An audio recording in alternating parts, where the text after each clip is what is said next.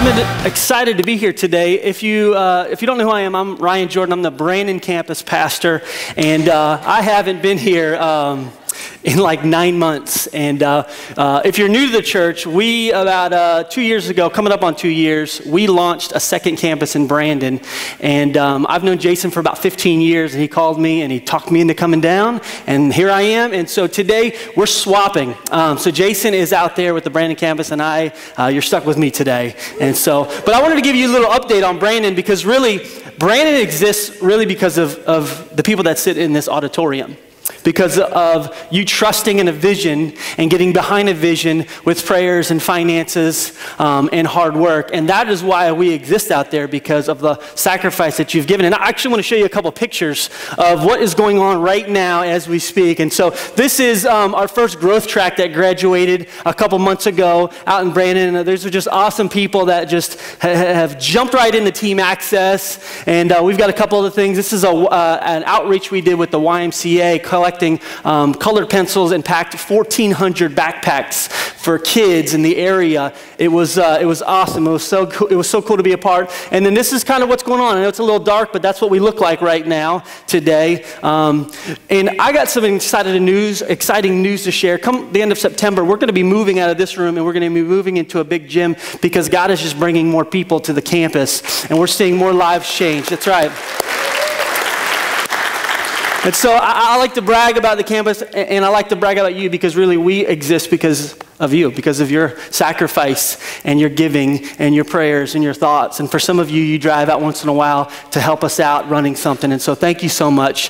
Before we jump into the message, I got a couple more things that I wanted to kind of hit up. So if you'd be patient with me for a second. A few months ago, we did a series on honor. And I love what God has done in our church over the last few months with developing a culture of honor within Access, within our staff, within our groups, within our people. And this past week, I saw it firsthand, and I wanted to honor you, Access. This past week, the Braddock family lost their daughter, and when we went to the memorial service, it was just littered with Access people. And I loved it, because we represented, and that's truly what a biblical functioning community looks like. We come together as a family, and we lift each other up, and we pray for each other, and we just show up, and we may not say a word, but we know that we're there strong. And so I want to honor you for showing up and be a part. And that's truly what you miss if you don't get involved with a group.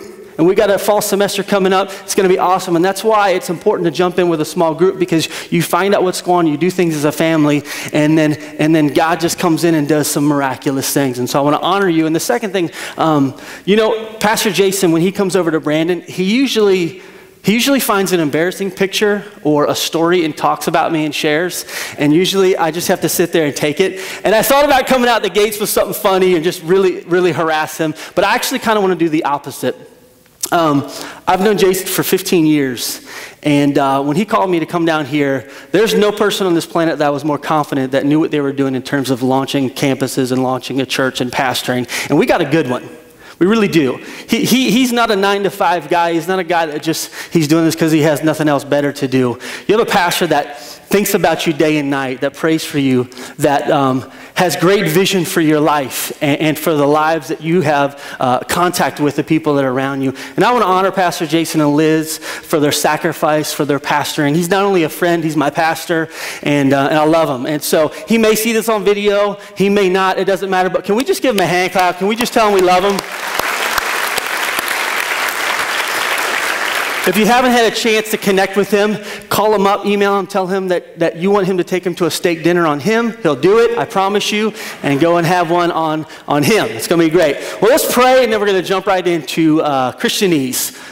Lord, we thank you so much. We thank you that we can come together and we can celebrate. We can celebrate you. We can sing songs that celebrate you. We can talk about what you've done in each one of our lives. And then we can come and we can crack open your word, and we can dive in, and we can allow the word to come and speak to us and change us and mold us and ultimately help us to become more like Christ. And that's our prayer today, God, that we would leave here more like you, looking more like your image today. We honor you in Jesus' name. Amen. This past year, My youngest daughter, as I mentioned during back to school prayer, went to what's called VPK, which is like preschool. And she went to a Christian school in Brandon. And I found myself at some weird events. If you've been a believer for a long time, at times you'll go to an event where there's all Christians, and weird stuff just happens sometimes. In this event, it was a chapel service, and we are... at the beginning, the administrator comes up and says, will you stand? We're going to do a couple things. We do this every week when we start our chapel services. And so just like in schools, they put their hand on their heart and they did pledge allegiance to the flag. And the kids are yelling it and they're looking around and they're just having a blast. And I'm watching my at then 4-year-old daughter just have a fun, smile on her face. Then they did a pledge to the Christian flag. And I don't know if you've ever seen that there's actually a pledge to an actual Christian flag. And they do the same thing. They put their hand on their heart, I pledge to the Christian flag. And they go through the same thing and they repeat it and they repeat it. And then the headmaster got up and she read through a prayer you could tell she was just reading what was on the paper. And at the end, as if she coached the kids, they all yelled at the same time, in Jesus' name, amen. And they laughed and they had a seat, and I was like, this is kind of weird. If with me being a Christian, I get it. But if I'm there and I have no idea anything about Christ, I'm thinking that this is like a weird cult that my daughter's and my kid is in, and I need to get them out of here. And in the Christian world, in our world, many times we can easily become polarizing by the language that we speak. By the terms that we use. And that's what this whole series is about. It's unpacking some of these statements that we can easily use that to us make sense. For some of us, it makes sense. And for some of us, just like what we're going to learn today in Jesus' name, it's a statement that we've heard before, we've been told to speak, but maybe we don't really understand where it came from or why Jesus made that statement. And so we can come and we can hear statements like glory, or I plead the blood, or a hedge of protection, which never made sense to me because a hedge is only about this big and I can jump over that. So let's come up with something better. How about a wall of protection? Or even just a simple word of amen in a service. And we don't discourage saying amen. In fact, if you ever want to mess with Jason one Sunday, just yell amen real loud in the message. It'll just derail him. It'll be a lot of fun. So that's my get back at him. There you go. Just say amen next time he's here next week. It'll be great. And so we use this language that at times can polarize or divide us from the lost, the world that need to know why we say what we say. When I was young, I grew up in a Catholic home, and I went to a Catholic school for a couple years. And I can remember many things at this Catholic school. I remember getting in trouble and the nuns, smacking my hand with a ruler. I remember hating that nun. I remember going to different things, and one service we went to, some of the parents were there, and I remember standing next to my friend's parents, and there was a lot of people in this, and I don't even really know what it was, but there was probably about the same size we have here in this mass service. And I remember standing there, and it really creeps me out, this service, because I'm standing there and I'm seeing this old dude in a robe say these prayers and have this weird dialogue with the crowd, that the crowd would actually respond with statements like, and also with you, and they would repeat things.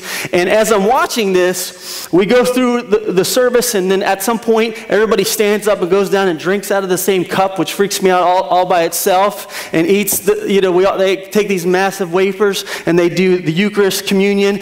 And then I went back to my seat, and I looked over, and I noticed that there was a blind man. I'm just painting you a picture of what this experience was. It's liberating getting this out. Over here, there's a blind guy reading a Braille Bible. And I'm just fascinated by this guy just reading, going to town.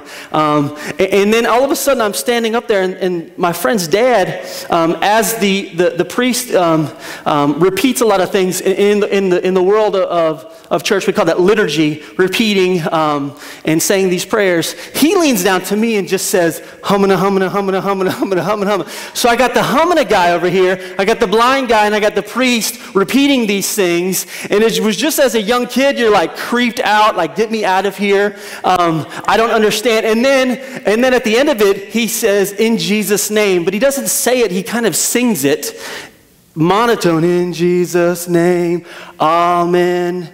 And it was one of those stories, one of those moments that I probably will remember forever, because it was one of the first experiences I had to like liturgy or Christian rhetoric, like repeating things. And many times we do the same thing and we don't even know it. I don't know if you've ever been taught or you've ever just naturally heard somebody do this, but you say a prayer, Lord bless me, Lord do this, and then you make a statement at the end, in Jesus' name, amen. And we say it so easily, it comes off the tongue so quickly that we don't even realize what we're saying. It's like the icing on the cake. It's like how you end a prayer with, in Jesus' name, amen. And I remember as a kid thinking, if I didn't say that, my prayer wouldn't be answered. I remember being taught to say in Jesus' name at a young age in children's church. And it's just what you do. And I think sometimes we say it so much that it loses the power. And maybe even you're here and you've never really discovered why we say in Jesus' name. So I want to jump into scripture. I want to find out why we do this, why we say this. So grab your worship guide, grab your Bible. We're going to go to the book of John this morning. We're going to go to the book of John and really kind of jump in to this. And let me kind of just paint the scene here, give you some context. The book of John is one of 4 Gospels. Gospel means the stories of Christ. It's our account of what Jesus did here, or what we know of that he did here. And John, about 80 to 90% of it documents the last 8 to 9 days of Jesus' life.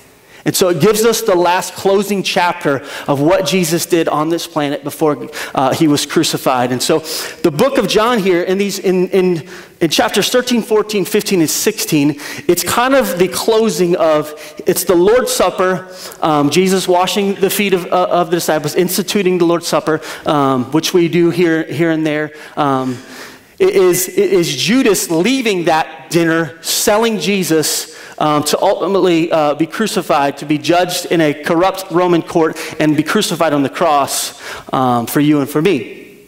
And so this happens, and then right before Jesus goes to the Garden of Olives to pray and weep and be sold into that process of crucifixion, there's a gap there where we have about 3 chapters that give us some of the most amazing things that Jesus ever said. He introduces the Holy Spirit here as the person that will come when he leaves. He talks about us being the vine and him being the branches and how we're connected. And he also says, he references 6 times here this statement, in Jesus' name. And so if you go there in your notes, it's there, John 14, 12. I tell you the truth, anyone who has faith in me will do what I have been doing. He will do even greater things than these, because I am going to the Father. It's very important there that you underline or circle greater.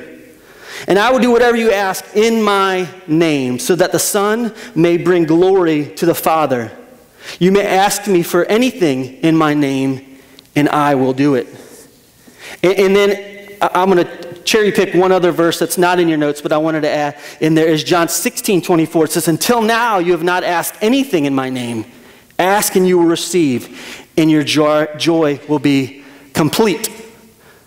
So in these last few months of their lives together, the disciples who are, they're good Jewish boys, you know, they grew up knowing the prayers, studied the Torah, did their best. They didn't quite make rabbinical school. They didn't quite make it to the upper class of education. And Jesus comes along, finds them, and takes them and says, I'm going to train you to be fishers of men. And they follow them. And slowly at some point through there, one of them makes a statement, Jesus, we notice you're praying different than we are. How should we pray? And then he goes through and talks about the Lord's Prayer, which we all know. Our Father who art in heaven, hallowed be thy name, thy kingdom come, thy will be done. And so they start praying this, which if you ever recite the Lord's Prayer like that, there's more to it than just that. It's like if you just kind of recite it like that, it's kind of like drinking concentrate. Like the Lord's Prayer is a paradigm. It's a plan for prayer. And so they come and they think they have it down because they know the Lord's Prayer, they know how to pray. And all of a sudden Jesus, in the last few moments of his life, throws them a curveball. And if you've ever been around somebody in the last few moments of life and they've had this urgency to share the last nuggets that they can about life and about the future and about whatever's on their heart, it's very important to listen to those statements. And Jesus, in his last few moments, gathers the guys that are close to him that mean the most, and he says these statements, until now you have not asked anything in my name, and you will receive your joy, and it will be complete. That you can ask in his name. And there's some strong implications there. That A, they've never prayed this way. They've never prayed this way. And B, if he says it 6 times, it's got to be significant. In fact, I want to extract 3 things out of that John 14 verse there. In your notes, there's 3 blanks there. And the first thing is redirection. It is redirection. If you notice in that verse, it says at the end, so that the Son may bring glory to the Father. And many times in these last few chapters before Jesus leaves and is crucified, he redirects everything to the Father. Everything he bounces off and redirects to the Father. And so he's coming to you saying, you can pray things in my name, but what you're really doing is you're redirecting. You're bouncing it off to me because the Father will hear you because of what I'm about to do for you. That you cannot find a relationship with God by yourself. That there has to be something that comes in and creates a bridge, creates a way for you to enter in right relationship with God. And that's Jesus Christ that we know of. And so it's amazing that through all these verses, and if you read through, everything is a redirection to the Father. Everything is a redirection to bring the Father glory. To show off our Father. And we say this statement in Jesus' name, and I wonder if that is ever on our mind when we're saying these statements. Lord, bless me, bless this food. God is eat, let's eat, amen. In Jesus' name, amen. We say these quick statements, and sometimes I feel like we forget the power of what we are saying. And ultimately, when we say these statements, we're redirecting. We're redirecting the glory to who God is. Number 2 there is appropriation. Appropriation. Praying in Jesus' name is really, if you look at that word, in Jesus' name, that word in is a preposition that it's set before a noun or a pronoun, and it sets up the relationship between that word, the noun, and what is going on in that statement. And so prayer in Jesus' name, if you read that word in and you research it, it really means within or through. So we can read this as face value, pray this in Jesus' name, or we can dig in and realize that when we're saying these statements, we're praying these things through Jesus' name. Like, understand that. When you pray for healing, when you pray for reconciliation with one of your children, when you pray that God would help you in some emotional baggage, when you say that statement at the end, it's not a closure, it's not a magic word, it's not the secret code. You're praying through the name of Jesus. He says, you have not done this up until this point. You've not utilized me and prayed through the power that I have. When you say those words in Jesus' name, it's as if you're funneling those things through the power of Jesus Christ himself. There's more to it. There's a very powerful, unique look on this when you read into that and realize that as you pray that, it's as if you're praying it through his heart, his heartbeat, and his will for your life. And the third thing that I wanted to extract out of this is authority. Authority. And really, right next to it, in Jesus' name. Authority in Jesus' name. I don't know if you've ever been to a setting or you've been to, like, let's say a concert or an event or a venue, and somebody says to you, hey, just when you get up to the gate, tell them that John said you can go through. I don't know if you've ever been to an event where they say, hey, when you get up to this organization, tell them to call Stephanie and they'll let you through. In a sense, Jesus is saying, use my name on your behalf. Utilize my name and the power that comes with that name, the authority that comes with that name. Use that to see miracles happen.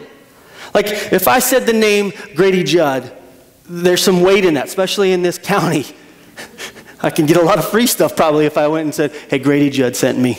I need to get in here. You know, if I say the name Barack Obama, images come to your mind. There's weight in that name. Even if I say Jason Burns, something comes to your mind, there's weight. And I've tried to go to events and say, Jason sent me, and they're like, get out of here. We don't know who Jason is. I don't understand. There's authority, there's character, there's a position that comes with somebody's name. It's a means of identification, and it's an office that you walk in. And Jesus says here, hey, use my name. Use my name when you approach the throne of God. I know you. We have a relationship. So when you approach the throne, when the redirection happens, use my name. Ride my coattails.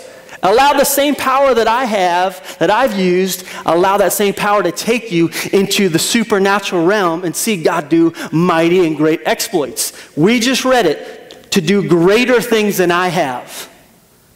I mean, when I read Jesus' story, I see some crazy stuff. I mean, he took mud and wiped it on people's eyes and they saw. He raised people from the dead. Jesus is saying that I can do more than that. And so it's a redirection, it's an authority of what Jesus has for you. We say these statements in Jesus' name all the time. In fact, Jesus takes it even a step further in your notes there, Matthew 18:20. For where two or more, or two or three are gathered in my name, there I am with them. And in the Christian world, many times we think, oh, the more people, the more Jesus. It's not really the case. In the context, when the disciples would go from town to town, sometimes there'd be 2, sometimes there'd be 4, sometimes there'd be 10, sometimes there'd be 100. And he's saying, hey, if there's 2 or 100, I'm still there. I'm still there. That when you gather, I'm there. When you gather in my name, it's quite possible for us to gather in Jesus' name. Do you know the opposite is true? It's quite possible for us to gather not in Jesus' name. It's quite possible for you to serve. Probably over 100 team access between the 2 campuses serve today. It's quite possible for you to serve in Jesus' name. It's quite possible for you to give in Jesus' name. It's quite possible for you to not give in Jesus' name. It becomes a habit. It's what you do every time you get a paycheck. You write the 10% and you go, and there's no life in that. Jesus says, do this in my name and watch what happens. Watch the life that comes into your life when you start doing things in the name, through the name of Jesus Christ. Gather Sundays. Could you just imagine for me just a second? What would happen, Access, if we drove here every morning with an anticipation of what God is going to do? What would happen if you drove to the job that you hate, the job that you wish you could quit, and you drove and you started praying through Jesus' name for him to open up doors? What would happen if we come here, when Jordan and Kristen start worship, if there's an anticipation for God to do something new? I don't think any one of us wants to gather on a Sunday morning expecting what was going to happen last Sunday and just kind of do the thing, check it off. Like, Sunday morning should be the most exciting moment of your week. It really should be, because we gather together corporately to experience something new from God. Not a time where Jason's going to wow your intellect or tickle your heart. Not a time where you hope that the band does the song that you like the right way. Come on, we've all been there, right? Just the right song goes, you're like, this is my jam. And the next song, you're like, this is not my jam. What would happen, Access, if we gathered together through Jesus' name, expecting God to do great and mighty exploits, where Sunday mornings become the biggest thing that happens in our week, where our kids can go, and Aaron is just going to kill it with some kids. Maybe I shouldn't use the word kill it. He's going to do a great job with our kids' ministry. We'll edit that out. What would happen if our kids come after service, which they do, and like, Mom, that was the best thing I've ever done. Like, can we come back next week? I can't wait to come back. My kids do that on Sundays, how it is. But sometimes when you have pastors' kids, you just think that you kind of just pay them. They have to say those things. as we gather in his name, I believe things will happen. I believe things that will happen that are not normal, not in the natural, but in the supernatural. I want to kind of share the last chunk of this talk. Not necessarily bringing correction, but more speaking to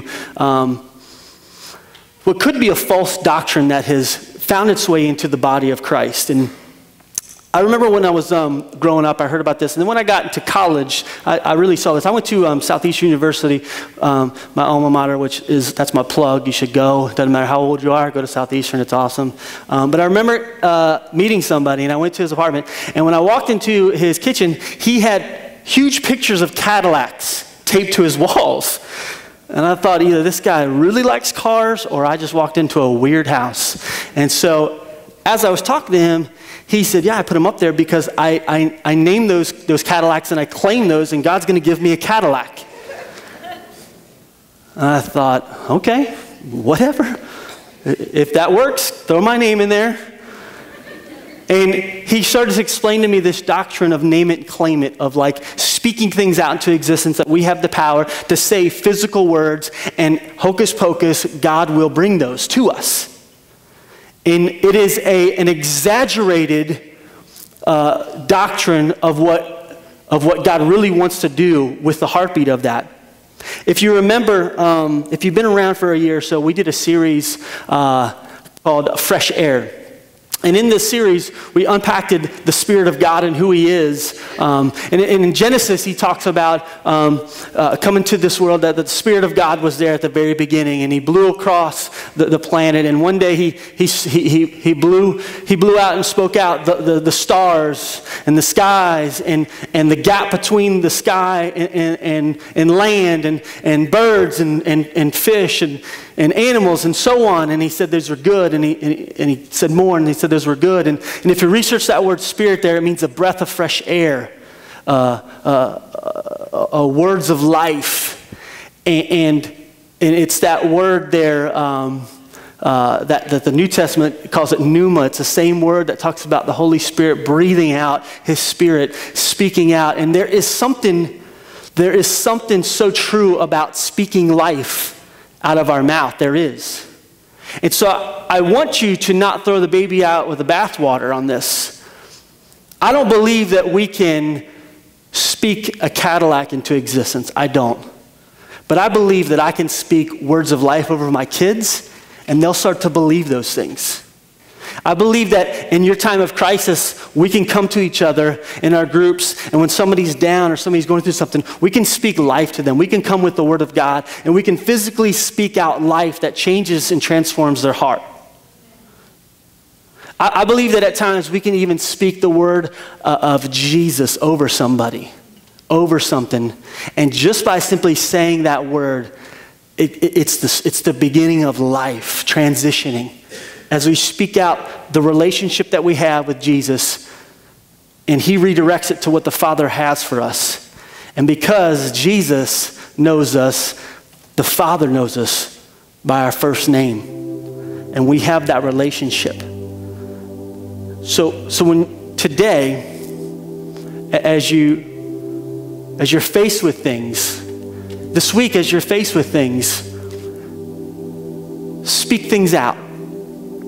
Share things with God and pray through Jesus' name, through his will, what he has for you. Let me also say this. If saying in Jesus' name is a habit and a formula and it's just what you say, then stop saying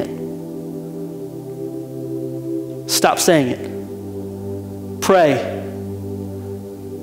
and extract that until you get the revelation of what it really means to pray through Jesus' name. This is a tool Sunday. This is a Sunday that we give you certain tools to help live the life that God has called you to live. And I believe as you do speak things out, life starts to happen. Change starts to take place. Not in the extreme of trying to win the lottery next weekend. But as you say, God, this is This is a circumstance that I no longer can fix. I don't have the strength, the logic, the power. So Jesus, in your name, I give it to you. I'm going to allow you to push this thing through in your timing and your will. You see some of you maybe sitting here and you think, well, that's fine, but I've tried that and it doesn't work. I've tried it in Jesus' name, and how come it doesn't work sometimes? And my comeback would be, it's not your job to decide what he's going to do and not do. We're obedient by bringing things to the Father through his Son and letting God's work, timing, circumstances come to fruition through his ability to know what's best for his kids. My kids ask me for a ton of stuff. If my son Jack 3, if he got everything he wanted, he'd have cars everywhere. My house would be made out of Legos. But I know that that's not the best thing for him right now in this season and in this life. I have to believe the same thing happens with our relationship with God.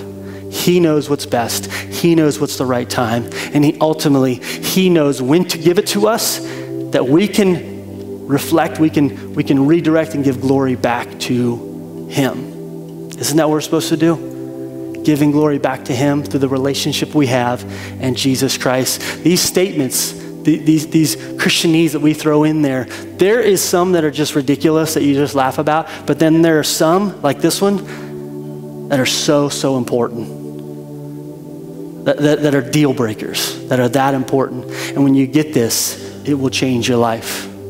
Maybe you've walked in here and somebody invited you and this whole thing is new. Like you're saying, I don't even understand what you're saying. I don't understand half of this. But what I do know is that something's kind of stirring inside of me this morning. Can I tell you that God loves you? And in his attempts to get the attention of all humanity, he came up with the very best thing he could do. And that is giving his son over to this world to be crucified for our sins. Out of everything he could have done, he could have called down legions. He could have just destroyed this world. But out of everything, he said, I'm going to get their attention by giving them the closest thing to my heart, and that is my son. And maybe you've walked in here and you've never committed your heart to Jesus Christ. And I would love to have the privilege and the honor to pray with you this morning before you leave here and go to lunch, that you know that you're in right standing with Jesus Christ. And here at Access, we believe that Jesus died on the cross for our sins and he loves us. And that God is in heaven and he's not writing down every single thing that you do as like some judge. He's looking down with his arms wide open because he loves you. He does. And the Bible says, as Jason shared last week, he uses a very simple term, that if you believe in your heart, confess with your mouth, then you are saved. Saved. Simple words, simple language. Saved from eternity, separate from him. Would you bow your head and close your eyes?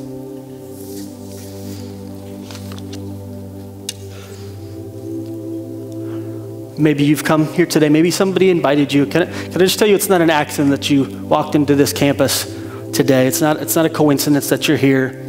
That there's a Savior that loves you so much and wants to give you that new life. And if you've never prayed and invited Christ to come into your heart, live in your life, and forgive you of the past, the present, and take you into the future, then I want to be the first. And before we close, and you're here and you say, that's me, Ryan, I need to make sure I know where I'm at with God when I leave this place. With nobody's head, everybody just really taking this personal time with God. If you want to make that prayer with me and say that prayer with me, would you just slip your hand up right where you're at? You can put it right down what you said. I see that hand. I see that hand. Anybody else? That's awesome. I see that hand. That's awesome. Anybody else? You ready to make this decision today? Today is going to be a day. You're going to leave here knowing that the love of the Father has filled your heart and blown fresh air into your lungs of life. One last time, anybody else? Just lift your hand up and you can put it right back down. Lord, we thank you. We thank you that, God, you, out of everything, you truly did send the very best thing for us, your Son. And in this moment of this service, we prayed together And we ask you to forgive us. And for us that lifted our hands or maybe even didn't, we know that you're real and we know that you're alive, and we give you our hearts, we give you our lives, we give you the junk of the past, and we pray that your grace would be sufficient, that it would come in and it would wash over us. And we ask for your forgiveness, and we give you our past, present, and more importantly, we give you our future. So Jesus, come into our hearts. Allow us to lift the weight of guilt off as we walk in your forgiveness, Jesus Christ. We honor you today. In Jesus' name, amen. Amen. Hey, look, we do this every week, and you're going to need to get used to it because we're going to do it every week. Because what happens when somebody gives their heart to Jesus is there's like a party that throws down in heaven. When I think of a party, it's about to go down, like fun, like music loud, cranking, like. So can we just give them a hand clap if you raise your hand? That's awesome. Woo! Yeah. Yeah.